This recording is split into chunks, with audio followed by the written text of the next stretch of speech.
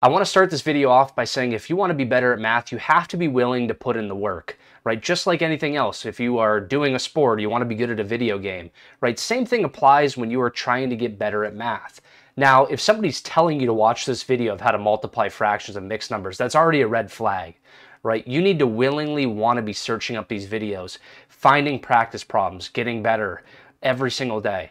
Now, some students may be a little bit better at math, naturally. However, that doesn't mean that they aren't putting in the work behind the scenes. So don't make that as an excuse, well, they're better at math, so I never will be.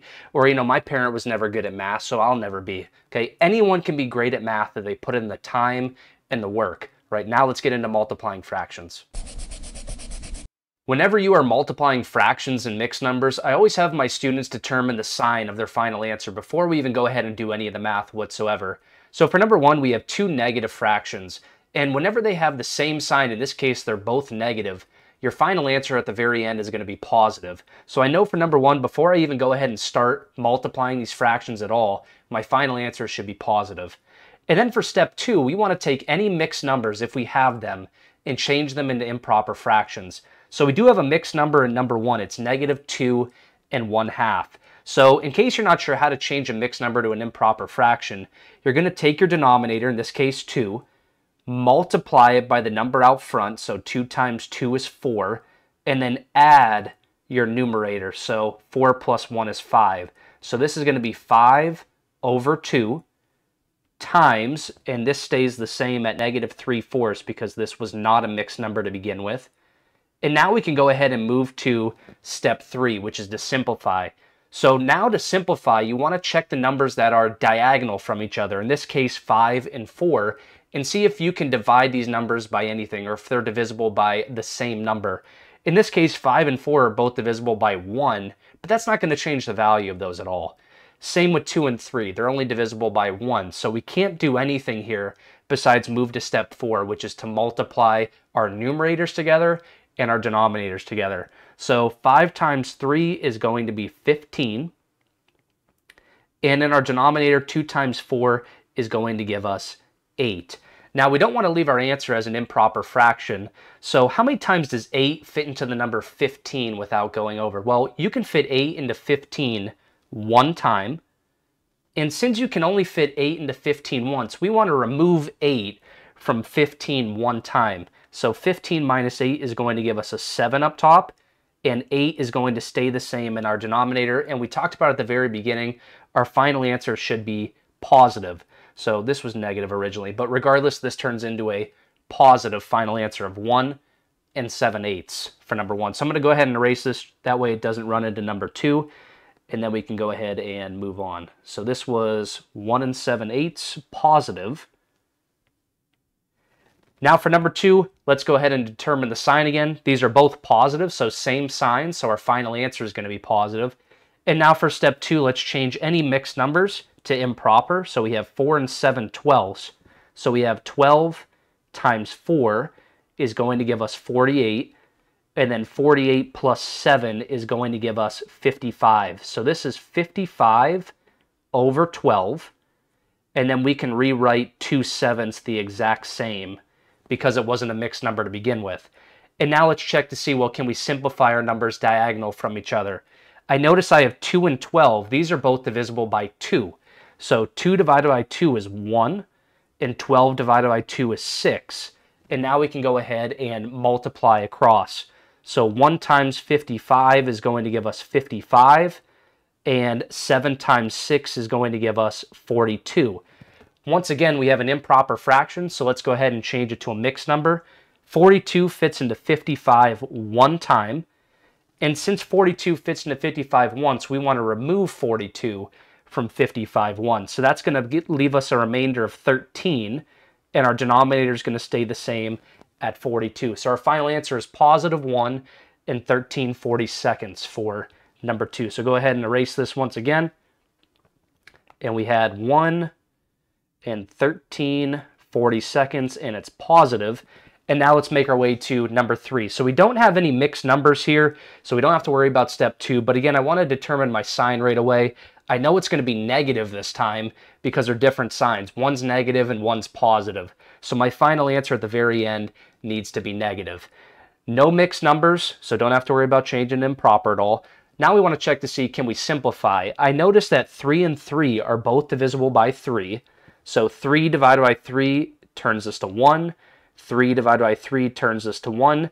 And now we can go ahead and multiply across. Well, 1 times 2 is 2. 5 times 1 is 5. And we know our final answer has to be negative. And our final answer for number 3, quick and easy, negative 2/5. And now let's go ahead and make our way to number 4. I see they're different signs once again, so my final answer has to be negative. And then I have 2 mixed numbers this time, so let's go ahead and turn those both into improper fractions. So 8 times 5 is 40. 40 plus 5 gives us 45, so this is going to be 45/8 times, and this one's going to be 11 times 6 is 66. 66 plus 6 is going to give us negative 72/11. Now we want to check to see, well, can we simplify? And I notice that 8 and 72 are both divisible by 8. So 8 divided by 8 is 1, and 72 divided by 8 is going to give us 9 here. And 11 and 45, they're not divisible by anything besides 1. So the only option that we have is let's multiply across. So 1 times 11, we'll do the easy one first. That's just going to be 11 on the bottom. And 45 times 9 is going to give us 405 in the numerator. And then this is negative. And the only thing that we want to do now is let's go ahead and turn this improper fraction into a mixed number. So 11 fits into 405 36 times. Well, since 11 fits into 405 36 times, well, 36 times 11 gives us 396. So we want to subtract 396 from the top, which is going to leave us 9 in the numerator, and 11 stays the same in our denominator, and the only thing that we want to do is make sure that our final answer is negative. So we get negative 36 and 9/11 for number 4. And now let's go ahead and get rid of this stuff and then move on to our very last one before we do have our practice session where you're going to try 5 out on your own. So this is negative 36 and 9/11. And now for number 5. I notice that they are both negative, so same signs, final answer is going to be positive. And let's go ahead and turn this mixed number into a improper fraction. So 10 times 9 is 90. 90 plus 7 is 97/10. And then you're going to notice, well, all we have is a number here. This isn't even a fraction. So how do you turn negative 6 into a fraction? All you have to do is simply put it over 1. So now you have an improper fraction of 6/1, and now you can go ahead and multiply these. So we want to check to see, can we simplify anything? Well, 6 and 10 are both divisible by 2. So 6 divided by 2 is 3. 10 divided by 2 is going to give us 5. And now we can go ahead and multiply these. I'm just going to write this on the left side so it doesn't run into my webcam. So 97 times 3 is going to give us 291 over 5 times 1, which is 5. We already know the answer is going to be positive, so we're just going to leave it the way it is. And the only thing that we want to do now is let's turn this into a mixed number. Well, 5 fits into 291 58 times, and 58 times 5 is 290. So 291 minus 290 gives us 1 up top and 5 in our denominator. So our final answer for number 5 is 58 and 1/5. So those are the 5 questions I wanted to show you. Now we have 5 questions I want you to try out on your own in the practice session. So if you don't have a scratch piece of paper, make sure you grab it. And now let's go ahead and move on to the practice session. Now it's time for the practice session. I want you to pause the video, try out all 5 questions on the scratch piece of paper, and come back and play the video when you have them all done. I'm assuming that you tried out all 5 questions in the practice session. Now let's go over your answers and see if you went 5 for 5. So for the first one, I want to determine the sign, and I notice right away that my final answer should be negative because they're different signs. Then I want to change any mixed numbers that I have to improper. So negative 1 and 1/6 should be negative 7/6 times 1/4. And now we want to check to see, well, can you simplify anything? In this particular problem, you can't. So the only thing that we can do is multiply across. So 7 times 1 is 7. 6 times 4 is 24, and we just want to make sure that our final answer is negative 7/24 for the first one. So hopefully you are 1 for 1 And now let's go ahead and make our way to number 2. I see same signs, final answer is going to be positive, and then I'm going to switch 4 2/3 to a improper fraction.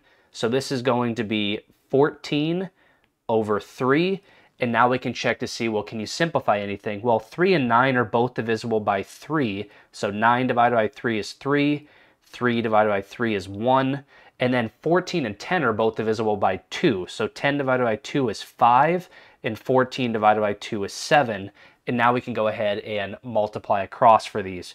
So 3 times 7 is 21, 5 times 1 is 5, and now we just want to convert this to a mixed number. So how many times does 5 fit into 21?